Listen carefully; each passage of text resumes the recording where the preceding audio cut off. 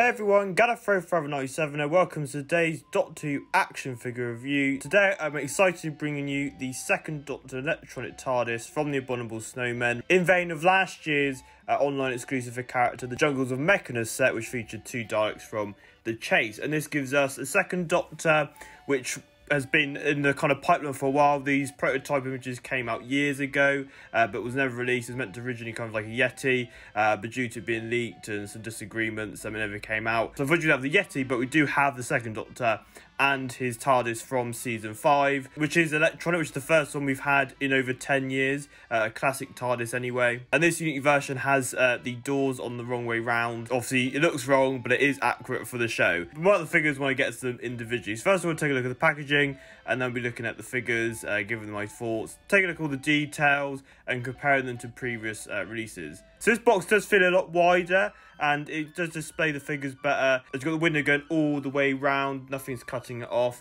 So you can see the second Doctor and the TARDIS are inside. You've got the Jodie Whittaker era version of the logo at the top left. Gold sticker saying Character Doctor exclusive at the bottom, tells us what the set is. Second Doctor electronic TARDIS from the Abominable Snowmen, 1967 collector series set with light and sound effects. Got a massive red banner at the bottom right saying electronic with an exclamation mark. Let you know it's not the B&M sets which have the parts in, but are not used as electronic and light sound effects. 5+ logo and the character logo at the bottom right. At the top we've got the same logos and information, but with the character online website link and also the 3D graphic of the TARDIS, which is what you're used to these Doctor and TARDIS releases. With the same information with the left and the right hand side of the box. On the back, we've got a great promo image of the second Doctor in his fur woolly coat and the TARDIS, which has got his door open. And also, there's a nice write about the Abominable Snowmen. If you want to pause and read it now, go ahead. Which tells you about the story of the Abominable Snowmen, what happens in it. Sadly, this is a missing episode, so you have no visuals. And the audio has survived, obviously, it's reconstruction, so it can be viewed alternatively. Same information and logos, which you can see around the packaging. But the bottom right got the trademark and copyright information. And the bottom of the box got the copyright stuff, barcodes, the character logo, all the kind of general information that is nicely put on the bottom so it doesn't spoil the packaging. If you want to display it in the box, you don't kind of ruin it. It's kind of usual stuff. What's added on this time is how to insert the batteries. No batteries are included. It takes 3 AAA batteries, but you do have to buy them yourself. Taking them out of the box, as you see, the second Doctor and TARDIS look great.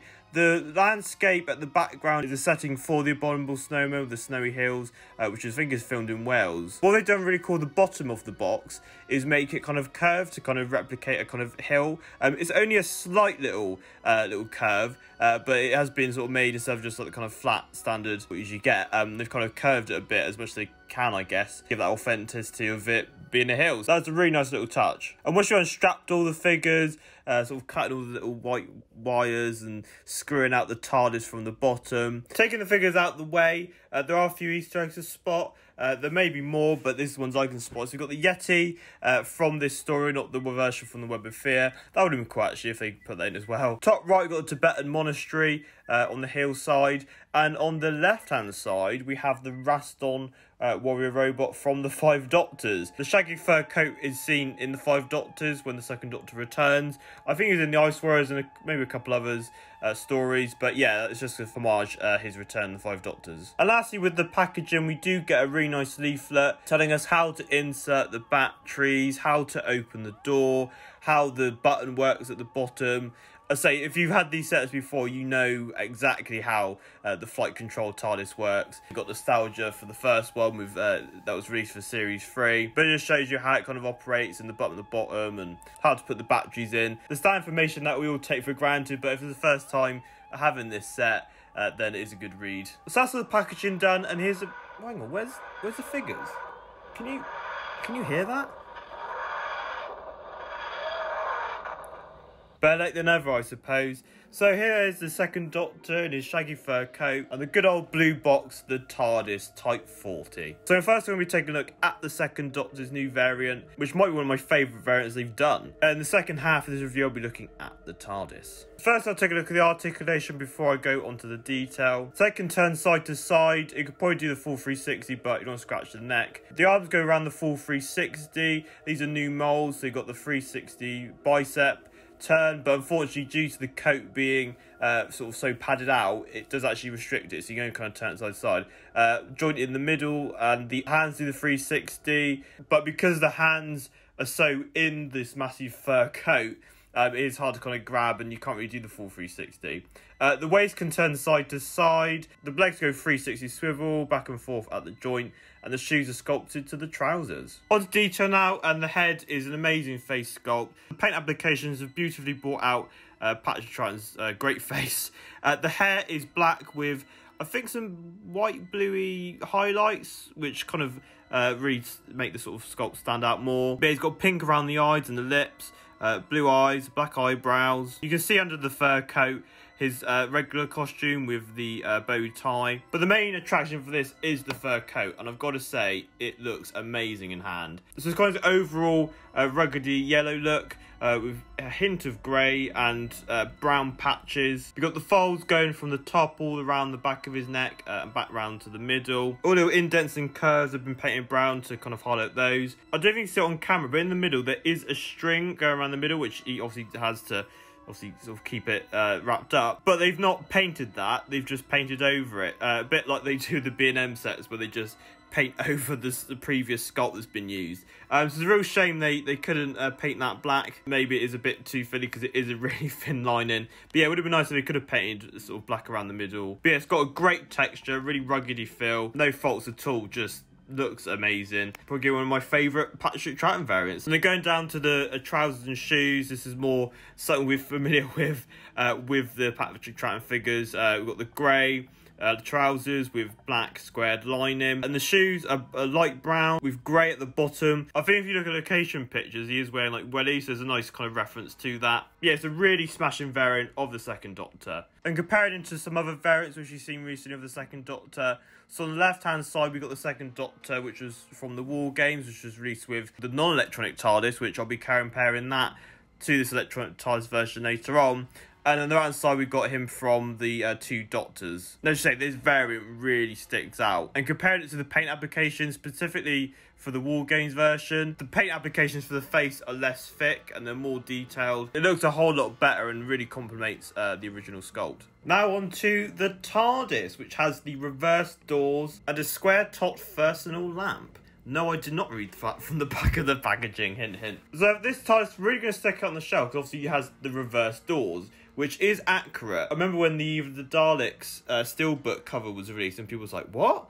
But obviously, yeah, that is what happened in the show. And I think it is from either the Daleks and all of Series 5. Maybe they changed it for Season 6. Yeah, it is accurate, and I think it's going to really stand out on the shelf when you're thinking, oh, that's a unique version. So the overall paint application is like a dark blue, but it's really, really colourful. It really, really sticks out. And it's got this major white wash, which really brings out all the sort of battered look of the TARDIS. So you've got the top of the lamp, which again kind of continues the same paint applications. The lamp itself is yellow. I will be doing a demonstration with all that the kind of light stuff, but yeah, mine looks a bit wonky. I'd say it doesn't look straight. It kind of is going off to the side, so I don't know if I can sort of get in there and sort of nudge it back, but it don't really matter. It's say once it emits, you can't really notice. But yeah, the windows going way around are sort of clear. Like it's light grey, and they got like the two windows at the bottom left and the bottom right with this kind of ruggedy texture. The port open sign obviously on the right, and this is like a sticker, and it looks really old and kind of really dirtied up, which is quite nice. No handles this time. I think that probably is accurate. I think they put them on if they were. So the only thing you got is the gold key. The police public call box signs are really dark grey blue, and they've kind of been mystified, like it's kind of been worn away, really to give that ageness. Going to the back, which is where we have the speaker at the top right, and obviously at the bottom we've got the battery compartment, which you have to unscrew open with a screwdriver, and obviously then as well you need to get 3 AAA batteries and stick them in. So you've got at the bottom, you've got the button which when you put it down activates the flight control sound effects. You've obviously got the off and on button, so obviously turn it on, flip it round, put it on the ground, and here are the sound effects you can do.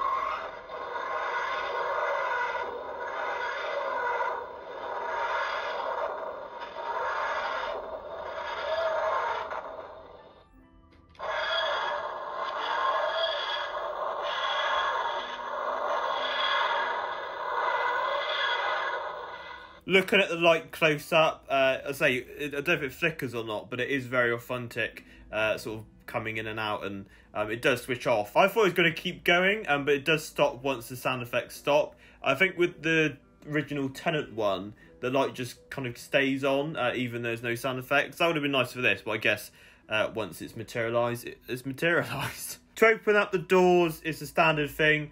You open the right one first, then open the left, and they have it open. And to close it, you close the left one back first, then use the button on the floor, which you push, and the right one will close. Inside, we've got the massive battery compartment on the left, which obviously is now in use. Obviously, it's kind of going to become those trademark things that the battery compartment at the back with no use with the B&M sets, but now it does have a function, which is great. There's obviously no classic TARDIS sticker or anything like that, because that was what it was like in the show. But I think once you put the second Doctor figure in there, it kind of hides all the kind of nuts and bolts and stuff. And finally, comparing it to the other second Doctor TARDIS, which was released to the B&M range last year from the War Games.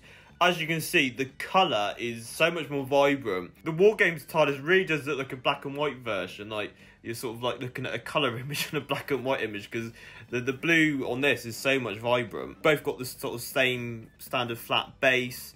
Obviously, the doors, obviously the main difference. And the lamp is the same, I believe. Going around all the same, and obviously the speaker at the back obviously now has a usage time, but it's the same mould, so there's no difference. And finally, here's a diorama with the second Doctor in his fur coat, with the TARDIS from the Abominable Snowmen, with all the other villains that he's faced, which have been released in figure form. So you've got the Evil of the Daleks, Emperor Daleks, the Cybermen from Tomb of the Cybermen, which he's faced up at this point in the stories, and obviously the Ice Warriors, which he does face in the story after this. And he does have the fur coat on in that, so it's a nice continuity thing. So overall, this is a really great set. It gives us an amazing new fur coat version of the second Doctor, which again has been sort of been a pipe dream, but I wish that was released. Now we have it, and it might quite possibly be my favourite variant. It's really, really cool. Obviously it's from the Abominable Snowmen, but it can be used for the other sort of stories of the Five Doctors. There's a picture I saw on Twitter